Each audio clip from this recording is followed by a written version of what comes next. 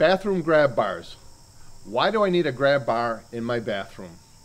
Welcome to Burning Questions. I'm Mark, and that is your burning question for today.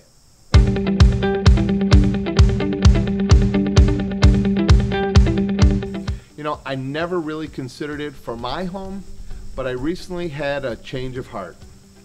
Most of my customers that are over 60 usually ask to have one or two installed when remodeling their bathrooms. People are living longer and they want to stay in their homes and remain independent as long as possible. That's completely understandable.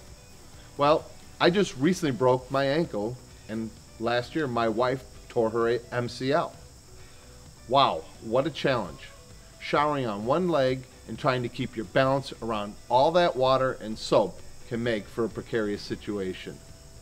After spending some time thinking about the need for a grab bar, it may not be a bad idea that we start installing them as a standard item in showers and bathtubs.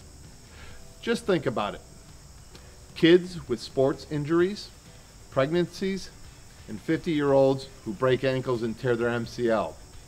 Now, I agree that most of the time we really may not need a grab bar in our everyday lives, but when the time comes, it will be a welcome friend. So if you are considering putting a grab bar in your new shower or by your toilet, I would highly recommend doing so.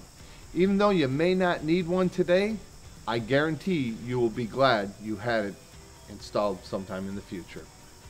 Thanks again for joining us. Send in your burning questions and I'll put them out.